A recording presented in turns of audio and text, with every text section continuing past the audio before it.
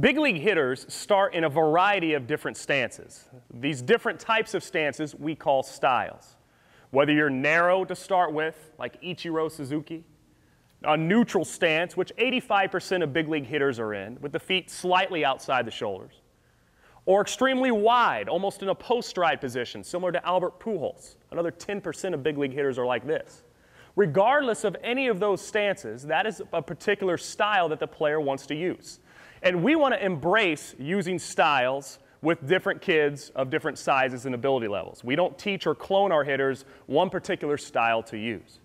But within that, we do have a series of absolutes that all big league hitters do that are in common. And it starts with this. The swing works from the ground up, so when we start talking about the stance, I'll begin with the feet. The number one absolute is that my back foot must be pointed straight ahead. Physiologically, this closes my hips. And we know the power portion of the swing is going to happen through rotation. So when my back hip is closed, the back foot is straight ahead, it puts the weight on the inside part of the foot and allows during rotation for me to get entire rotation with the hips. Next, when the feet are straight ahead, it puts the weight on the inside balls of my feet.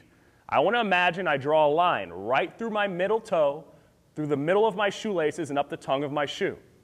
The weight will be positioned on the inside part of my feet.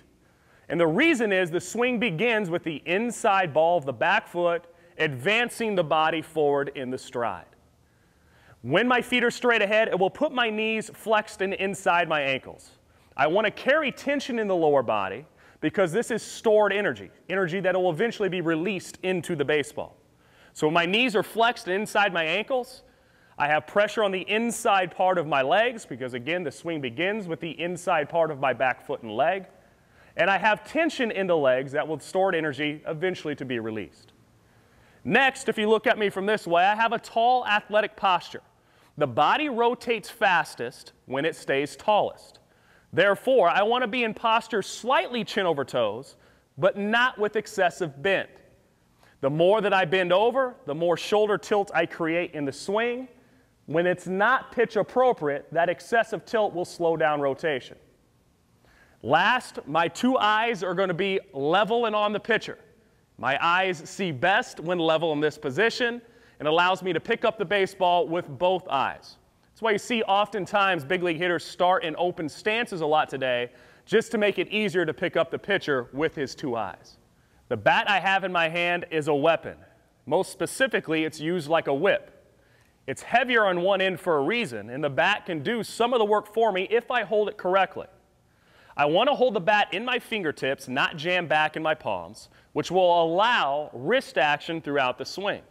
When my wrist unhinges as the barrel is released, that propels the barrel forward faster. But I have to hold the bat correctly for that to happen. So my middle knuckles will be somewhat lined up, not exactly, where the middle knocking knuckles of my top hand will be somewhere between the middle knocking knuckles and the fat punching knuckles of my bottom hand. And that will allow the bat for its best action through the zone. In incorrect grip, you'll often see that the fat punching knuckles are lined up with each other, and that locks the wrists. For more tips, classes, clinics, private lessons, or even live lessons on Skype with your computer, visit us at EliteBaseballTraining.com.